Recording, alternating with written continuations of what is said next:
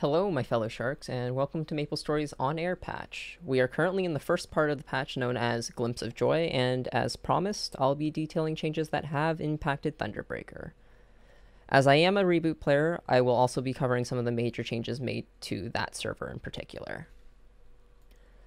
I wanted to first get all of the Reboot stuff out of the way, and what better way to start than with the Reboot passive change. Reboot's passive originally granted 1% damage for every 2 levels you had. This was a nice passive to have in place of scrolling and bonus potential that main servers had, but it came with the side effect of oversaturating our pool of damage and boss damage. This drastically changed how people would optimize their WSE at the endgame due to this. So, to alleviate this, Reboot has now removed the damage percent passive and instead giving us a final damage percent passive, which is based on the level range your character is in.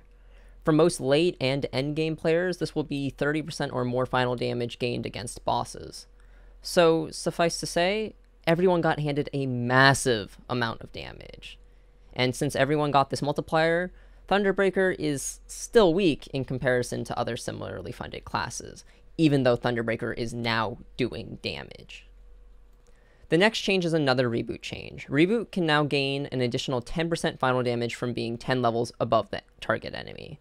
Prior to this patch, you could only gain 10% final damage from being 5 levels over said enemy. Now, you can gain 20% final damage for being 10 levels over. This scales linearly at 2% final damage per level over the target enemy. So now, onto the generic quality of life improvement. Pets now have the ability to auto-buff 2 skills per pet. This totals to 6 skills that you'll never have to manually cast again. And in conjunction with the next change to Thunderbreaker's kit, this means that you'll realistically only have 2 or 3 buffs with 100% uptime that you'll manually cast.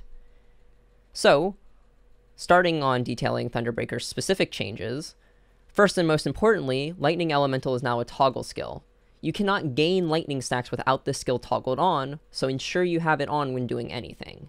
You cannot use Shark Torpedo or Typhoon without stacks, so it's absolutely imperative that you remember to toggle this skill on every time you log in.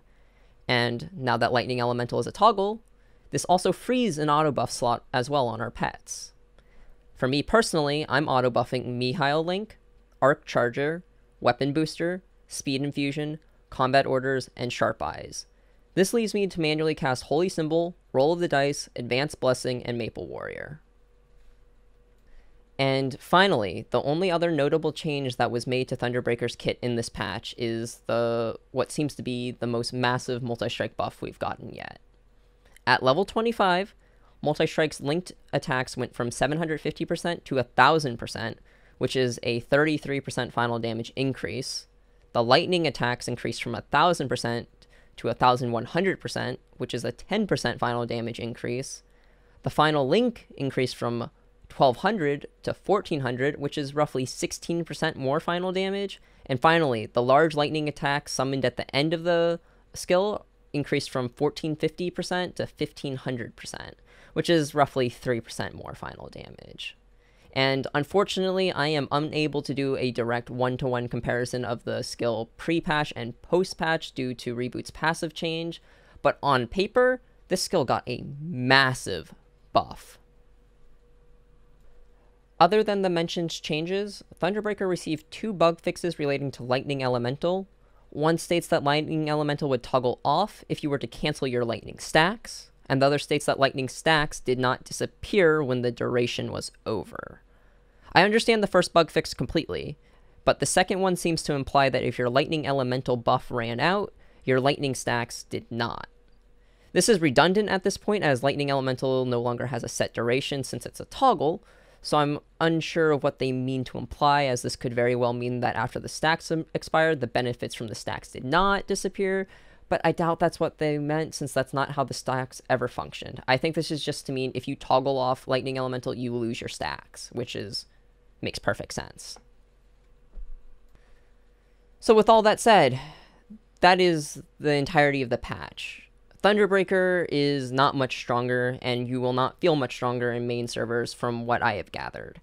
But in Reboot, due to the final damage passive change, it is absolutely a glow up. Obviously, try to keep in mind that you should not be comparing yourself to other classes because you'll just start to feel even worse about yourself, but I'm starting to do damage. I was able to finish my liberation quests ridiculously easy. There is no content that is impossible, and there's no content that is really a struggle if you put in the effort now.